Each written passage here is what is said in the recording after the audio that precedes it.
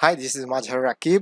আজকে আমি young Goodman brown, Nathaniel হাউথরনের লেখা একটি নোবেল এটি নিয়ে আলোচনা করব। আর আজকে হচ্ছে এটার পার্ট টুতে এটার সামারি থাকছে। আর পার্ট 1 যদি তোমরা দেখে না থাকো অবশ্যই ওটা দেখে নিবা, বিকজ ওখানে আমি এটার বেসিক ইনফরমেশন লাইক এখানে ক্যারেক্টার্স, থিম, সেটিং ওগুলো নিয়ে আলোচনা করেছিলাম। সো তোমরা ওই পার্টটা না দেখে থাকলে অবশ্যই তোমরা পার্ট 1 দেখে নাও। আর পার্ট 1টা তোমরা আমাদের এই ভিডিও ডেসক্রিপশনে অথবা এটার ইন স্ক্রিন আই আইকন এগুলোতে খুঁজলেই পেয়ে যাবা। সো আমরা সরাসরি এটার সামারিতে যাই। Young Goodman Brown, an allegorical short story by Nathaniel Hawthorne, published in 1835 in New England Magazine. R young Goodman brown এটা একটা অ্যালিগরিক্যাল শর্ট স্টোরি এবং এটি লিখেছেন ন্যাথানিয়েল হাউথরন, এবং প্রথমে এটা প্রকাশিত হয় নিউ ইংল্যান্ড ম্যাগাজিনে 1835 সালে। In the story, the author exposes the hypocrisy of Puritan culture. R Puritan কালচারের যে হিপোক্রেসিগুলা এটা এখানে অথর খুব সুন্দরভাবে এক্সপোজ করেছেন। So at the beginning of the Nobel, Goodman brown Sage good bye to his wife faith outside of his house in Salem village. তো নোবেলের শুরুতেই আমরা দেখি গুডম্যান ব্রাউন তার ওয়াইফ ফেইথকে গুড বাই বলছিল। আর এখানে ফেইথ ফেইথ অর্থ আমরা নর্মালি যেটা জানি ফেইথ মানে হচ্ছে বিশ্বাস, বাট এখানে ফেইথটা হচ্ছে তার ওয়াইফের নাম। গুডম্যান ব্রাউনের ওয়াইফের নাম হচ্ছে ফেইথ। এই যে ক্যাপিটালে এফ লিখা, এটা এটা নামের আগে এফ মানে বড় হাতের হয়, এরকম আর কি। Faith wiring pink ribbons in her cap, এবং তার ক্যাপের মধ্যে সে একটা পিঙ্ক রিবনস পড়ছে। She is afraid of being alone and all bad thoughts R put into her mind when she is alone. এবং সে তাকে বলছে যে সে যখন একা থাকে তার মাথায় সব ধরনের আজে বাজে চিন্তা তার মাথায় আসে। সো সে একা থাকতে পারে না এবং তার খুব একাকিত্বে ভয় হয়। Goodman brown Sage he must go out for the night. He tells Faith to go to sleep quickly. এবং গুডম্যান ব্রাউন তাকে বলে যে তাকে আজকে রাতে যেভাবে হোক সেখানে যেতে হবে, এবং ফেইথকে সে তাড়াতাড়ি ঘুমানোর জন্য বলে। Goodman brown departs from faith for the last time, thinking that faith may have guessed the sinister motives behind his departure. তো তখন আবার গুডম্যান ব্রাউন ভাবছে যে সে তার ওয়াইফ ফেইথ হয়তো তার এই অশুভ মোটিভস বা অশুভ যেই উদ্দেশ্য বের হওয়ার এটা হয়তো জেনে গিয়েছে, এবং সে সেটা নিয়ে খুব বেশি তখন একটু ভয় পায়, কারণ তার সেখানে যাওয়ার মোটিভটা খুব বেশি ভালো ছিল না। হি bows to become a good man after this one night, এবং সে মনে মনে তখন প্রতিজ্ঞা করে যে সে আজকের রাতের পরবর্তীতে সে আর কোনো ধরনের এইরকম অশুভ কাজগুলাতে যাবে না, সে এটাই last. Goodman brown continue to walk through a dark forest, এবং একটা ঘন অন্ধকার জঙ্গলের মধ্যে দিয়ে তখন গুডম্যান ব্রাউন হেঁটে যাচ্ছিল। হি was afraid of the trees beside the road, এবং আশেপাশে তার রাস্তার আশেপাশে যেই গাছগুলা ছিল এগুলা দেখে মানে খুব ভয় পাচ্ছিল। সুন হি meets a man on the street, এবং সে স্ট্রিটে তার রাস্তায় একটা মানুষের সাথে তার তখন দেখা হয়। The man began talking to Goodman brown in a way that seemed he had been waiting for him. রাস্তায় এই মানুষটা গুডম্যান ব্রাউনের সাথে এমন ভাবে কথা বলছিল যে সে মনে হয় যে মানে গুডম্যান ব্রাউনের জন্য ওয়েট করছিল, এবং তাকে সে খুব ভালোভাবে চিনে এইরকম ভাবে তার সাথে ট্রিট করছিল, এবং মনে হচ্ছিল যে সে যেন এই গুডম্যান ব্রাউনের জন্যই সেখানে ওয়েট করছিল। The man wiring normal clothes and looked like a normal person, but he had walking stick in his hand. তো সে নর্মাল জামা কাপড় পরছিল এবং তাকে দেখেও খুব নর্মাল মানুষদের মতোই মনে হচ্ছিল, কিন্তু তার হাতে একটা ওয়াকিং স্টিক ছিল, হাঁটার জন্য একটা লাঠি ছিল। This walking stick is curved with a snake shape that seem to B moving. তো এই স্টিকটার মধ্যে একটা মানে এটা একটা স্নেকের মতো শেপ ছিল, এটা দেখে মনে হচ্ছিল এটা মানে সাপের মতো দেখতে অনেকটা, এটা মানে মুভ করতেছে এইরকম মনে হচ্ছে দেখে এটাকে। The man wants to give Goodman Brown his walking stick, saying it will help him walk faster, but Goodman brown doesn't take it. তো গুডম্যান ব্রাউনকে সে এটা দিচ্ছিল, দিয়ে বলছে যে এটা আপনি নেন, এটা নিলে আপনার যেতে খুব উপকার হতে পারে, আপনি খুব আর্লি সেখানে পৌঁছাতে পারবেন। আহ, কিন্তু সে এটা অ্যাকসেপ্ট করে না, সে এই লাঠিটা নেয় না তার কাছ থেকে। হি সেজ হি came to meet the man because he promised. তো এখানে গুডম্যান ব্রাউনকে যে ইনভাইট করছিল মূলত তার প্রমিস রাখার জন্যই সে এখানে আসছে, সে এটা বলছে এখানে এই লোকটাকে। When the evil event is over he will return to his village. এবং যখন এই ইভেন্টটা শেষ হয়ে যাবে, এই অশুভ ইভেন্টটা শেষ হয়ে যাবে, তখন সে আবার তার গ্রামে ফিরে যাবে। Goodman brown tells the man that he is from a Christian family and that everyone in his family is good people. আর সে একটা খ্রিস্টান ফ্যামিলি থেকে বিলং করা একটা লোক এবং তার ফ্যামিলির সব মেম্বাররাই খুব ভালো, তারা কোনো ধরনের এই ধরনের কার্যকলাপে থাকে না। Now he is ashamed of himself for being involved with this man. এবং সে তখন মনে মনে খুব লজ্জাবোধ করছিল যে সে এই ধরনের কাজ করছে এবং এই ধরনের মানুষের সাথে সে মিশছে, আসছে, এগুলা নিয়ে সে মানে মনে মনে খুব তার গিল্টি ফিল হচ্ছিল। The man replied that he knew Goodman Brown's father and grandfather. He knew all the church members in New England. And he even knew the governor of the state. এবং এই লোকটা তাকে অবাক করে দিয়ে বলে যে সে তার বাবাকে চিনে, তার দাদাকে চিনে, তার নিউ ইংল্যান্ডের মোটামুটি চার্চের সব মেম্বারদেরকে চিনে সে এটা বলে। এবং সে তাদের যে গভর্নর আছে তাকেও, স্টেট গভর্নরকেও সে চিনে, এইসব কিছু বলে তাকে। The man's words puzzled Goodman brown. এবং গুডম্যান ব্রাউনকে এই মানুষটার কথাবার্তা অনেকটা বিভ্রান্ত করে ফেলে, বিভ্রান্ত ফেলে তাকে। Still brown Sage he wants to go back to the village for faith. এবং তখনও সে বলতে থাকে যে তার ওয়াইফ ফেইথের জন্য তাকে আবার গ্রামে ফিরে যেতে হবে, সে এখানে তার ইভেন্ট শেষে সে চলে যাবে, এগুলাই বলছিল। At this moment they C an old woman walking through the forest with difficulty. তো এই সময় তখন এই একটা মহিলা এর রাস্তা দিয়ে তখন হেঁটে যাচ্ছিল এই ফরেস্টের দিকে। তখন তারা দুজন এই মহিলাকে দেখে। Goodman brown রিকগনাইজেস the woman A pious woman from his village. আর সে জানে যে এই মহিলাটা হচ্ছে তার গ্রামের সবচেয়ে খুব পায়াস একটা মহিলা, এবং সে এই গ্রামের একজন ধার্মিক মহিলা বলা যায়। Her name is গুডি ক্লয়েস। তো তার নাম হচ্ছে গুডি ক্লয়েস। তো গুডি ক্লয়েস হচ্ছে ইয়াং গুডম্যান ব্রাউনের খুব ইন্টারেস্টিং একটা ক্যারেক্টার, আর এটাকে এখানকার পায়াস ক্যারেক্টার বলা যায়। এটা একটা ধার্মিক একটা ক্যারেক্টার এখানে যে রোলটা প্লে করে এই নোভেলে। তো এখানে আমরা দেখি এই ক্যারেক্টারটা শুরুতে দেখা যায় তার মধ্যে কোনো ধরনের কারাপশন থাকে না, সে মানে খুব ডিসেন্ট একটা মহিলা, ধার্মিক একটা মহিলা, সে ধর্মকর্ম করে, সব ঠিকঠাক। কিন্তু যখন ইয়াং গুডম্যান ব্রাউন সে তার ওই ইভিল ইভেন্টে যায়, তখন দেখে যে এই গুডি ক্লাইস সেখানে হাজির। অর্থাৎ ভেতরে ভেতরে এই গুডি ক্লয়েস হচ্ছে এই বিষয়গুলোর সাথে জড়িত, অনেকটা ইনভলভ। সো মানে তার ইভিল সাইডটা পরবর্তীতে দেখা যায়। সো এই এটা কেন বলছি, বিকজ আমাদের এক্সামে, আমি যখন ফাইনাল এক্সাম দেই তখন একটা মেয়ে আমাদের ক্লাসে খুব ভালো পারফরমেন্স তার, মানে পড়াশোনায় বা খুব ভালো এক্সাম দেয়। তো আমরা হঠাৎ দেখি যে মেয়েটা একটা মানে পরীক্ষায় অসৎ উপায় অবলম্বন করতে গিয়ে ধরা খায় আর কি। সো পরে তাকে এক্সপেল করে কিনা যায় না, পরে মানে এক্সামটা দিতে পারে না। দেন আমার একটা ফ্রেন্ড বাইরে এসে তখন বলছিল যে মানে এটা হচ্ছে গুডি ক্লাস। তো তখন মানে এখন বিষয়টা মনে হচ্ছে আর কি, রিলেট করতে পারি। তো সরি সরি টু সে যে মানে সে যদি শুনে, আই এম সরি, এটা তাকে মিন করার জন্য না।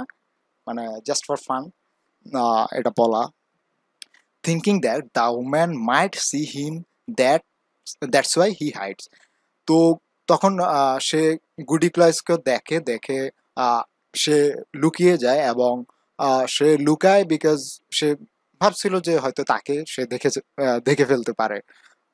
মানে এই ইভিল ইভেন্টে ইয়াং গুডম্যান ব্রাউন এসেছে, তো তার এলাকাতে একটা তার ভালো নাম ডাক আছে, বাট এই যে গুডি ক্লয়েস সেও কিন্তু একজন ধার্মিক মহিলা, তারও এলাকাতে খুব ভালো একটা হাইপ আছে, বাট সে কিন্তু জানতো না যে তারা দুজনেই সেম ইভিল ইভেন্টে জয়েন করতে এসেছে। সো এই জন্য গুডি ক্লোজকে দেখে এই ইয়াং গুডম্যান ব্রাউন সে হাইড হয়ে যায়। The man taps the woman on the shoulder, the woman recognizes the old man as a devil and the woman reveals her true identity as a witch.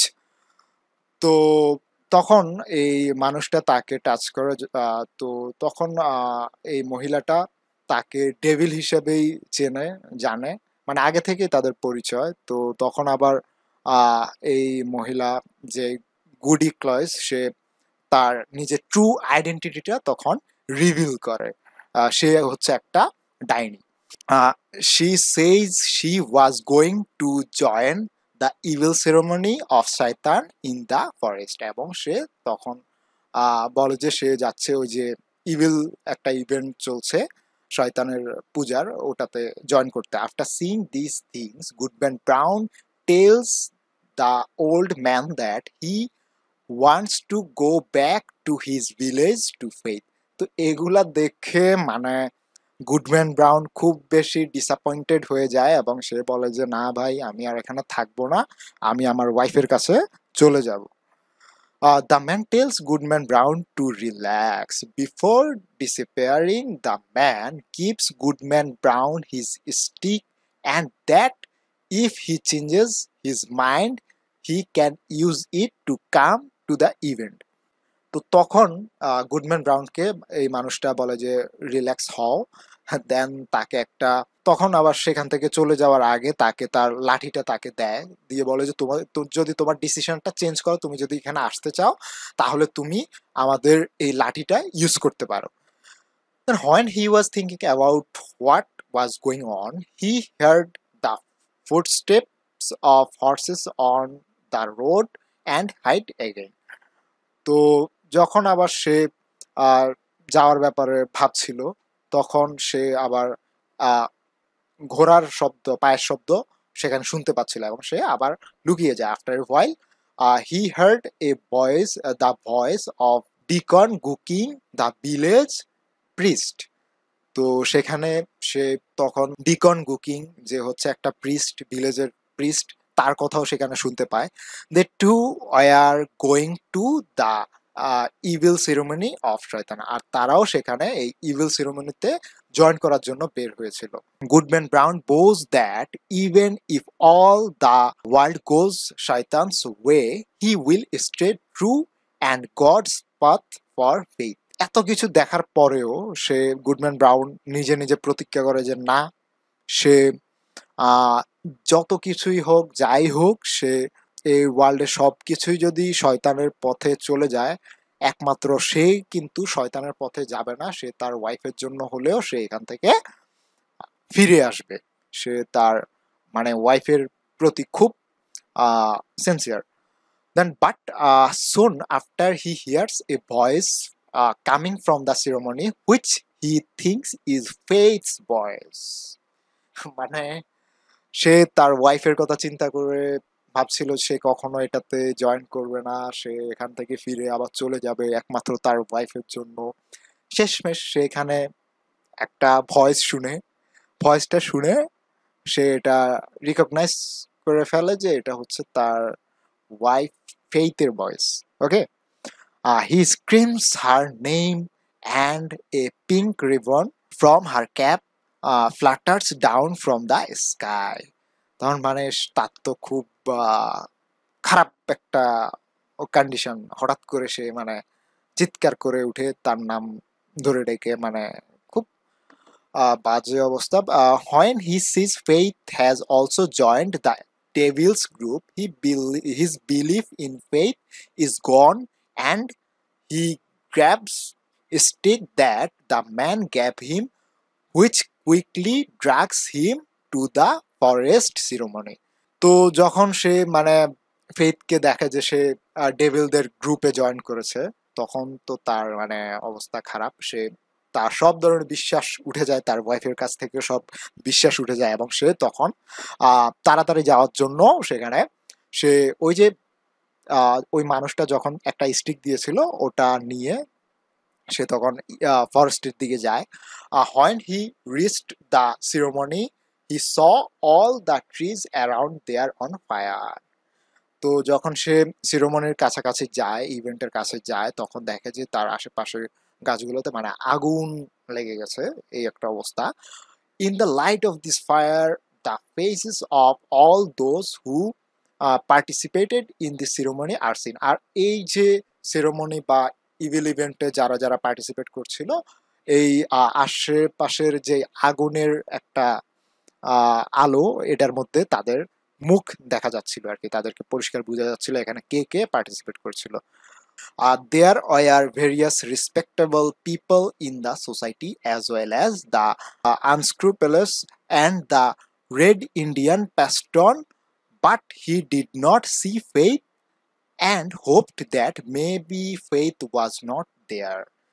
তো সেখানে সে অনেক respectable মানুষজনকে, সমাজের অনেক respectable মানুষদেরকে দেখতে পায়, এবং সে অনেক রেড ইন্ডিয়ান থাকে সেখানে, এবং সে কিন্তু সেখানে ফেইথকে দেখতে পায় না, তার ওয়াইফকে দেখতে পায় না। তখন সে আবার মনে মনে একটু আশাবাদী হয় যে ফেইথ হয়তো সেখানে যায়নি।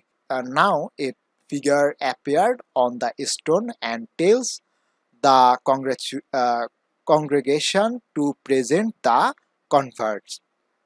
তো এরপর একটা ফিগার সেখানে আসে একটা পাথরের উপর, এবং এবং এসে সেখানে কংগ্রেগেশন দেয় যারা যারা ধর্মান্তরিত হয়। Goodman brown felt his father beckoning him forward and his mother trying to stop him from going forward. তো তখন গুডম্যান ব্রাউন ফিল করে যে তার বাবা তাকে ইশারা করছে সামনে যেতে, আর তার মা তাকে থামাচ্ছে সামনের দিকে যাওয়ার জন্য। Before he reconsiders his decision, the minister and pastor Gooking grab him and lead him away. তো যখন সে তার ডিসিশন চেঞ্জ করতে যাবে বা ডিসিশন নিতে যাবে, তখন মিনিস্টার এবং প্যাস্টর গুকিং তাকে ধরে ফেলে এবং তাকে এগিয়ে যেতে লিড করে। গুডি close and another person, her head wrapped and in a cloth unrecognizable because of the clothes. এবং সেই সাথে সেখানে গুডি ক্লাইস থাকে এবং আরো একটা মানুষ থাকে যার যার মাথায় কাপড় দিয়ে ঢেকে রাখা ছিল, এবং এই জন্য তাকে চেনা যাচ্ছিল না। The figure tells them to show themselves to each other. তো তখন এই ফিগারটা বলে যে তোমরা একজন আরেকজনকে দেখো, একজন আরেকজনকে শো করাও। Goodman brown seize that the other convert is faith. তো শেষে সে দেখে যে না, সেখানে আসলেই ফেইথ আছে। সে তার বিশ্বাসটা আবার উঠে যায়, সে তখন মানে সবকিছু তার কাছে মানে এলোমেলো লাগে, সে এখানে ফেইথকেও খুঁজে পায়। Goodman brown tales faith to look up to the sky and opposed the devil, then suddenly finds himself alone in the forest. তখন গুডম্যান ব্রাউন ফেইথকে আকাশের দিকে তাকাতে বলে এবং ডেভিলের অপোজিটে যেতে বলে। দেন গুডম্যান ব্রাউন ফেইথকে উপরের দিকে তাকাতে বলে, আকাশের দিকে, এবং একটা সময় হঠাৎ করে সে তাকে সেখানে অ্যালন পায় এবং এই ফরেস্টের মধ্যে তাকে একা সেখানে সে আবিষ্কার করে। Goodman brown returns to the Salem village the next morning, এবং পরবর্তী সকালে সে তার ভিলেজে আসে। And every person seems evil to him, এবং প্রত্যেক মানুষকে তার কাছে ইভিল মনে হচ্ছিল। he sees the minister who blesses him and hears Deacon Cooking praying, but he refuses to accept the blessing and calls Cooking a wizard. ওই সময় সে সবাইকে দেখে, সে ভিলেজ মিনিস্টারকে দেখে যে কিনা তাকে দোয়া করে, এবং সে গুকিনের প্রার্থনার আওয়াজ শুনতে পায়, এবং সে তখন সবার এই দোয়া বা সবকিছুই সে রিফিউজ করে, এবং সে গুকিংকে বলে যে সে একটা জাদুকর। হি সিজ গুডি ক্লয়েস reciting Bible versus two a little girl and text the girl away from her. তখন আবার সে দেখে যে গুডি ক্লাইস বাচ্চাদেরকে বাইবেলের ভার্সেস গুলা শোনাচ্ছে, তখন আবার সে তার কাছ থেকে এটা কেড়ে নেয় এই গুডম্যান ব্রাউন, কারণ সে তো জানে এ হচ্ছে একটা প্রতারক, সে ভণ্ড হিপোক্রেট। তারা এখানে এসে মানে ভালো কিছু শো করছে, বাট আসলে আলটিমেটলি তারা ভালো না, দে আর false.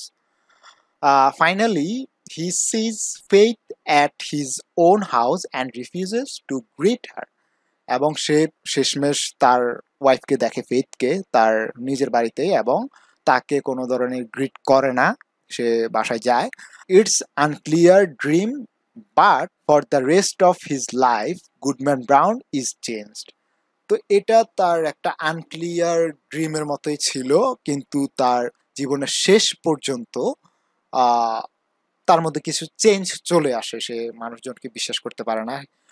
He doesn't trust anyone in the words of the minister. তো সে কাউকে বিশ্বাস করতে পারে না মিনিস্টারের কথাবার্তায়ও। He live the rest of his life in despair and fair, এবং সে তার জীবনের শেষ পর্যন্ত খুব ভয়ের মধ্যে কাটায়, খুব হতাশার মধ্যে থাকে। সো এই ছিল মূলত এই ইয়াং গুডম্যান ব্রাউন এটার সামারি।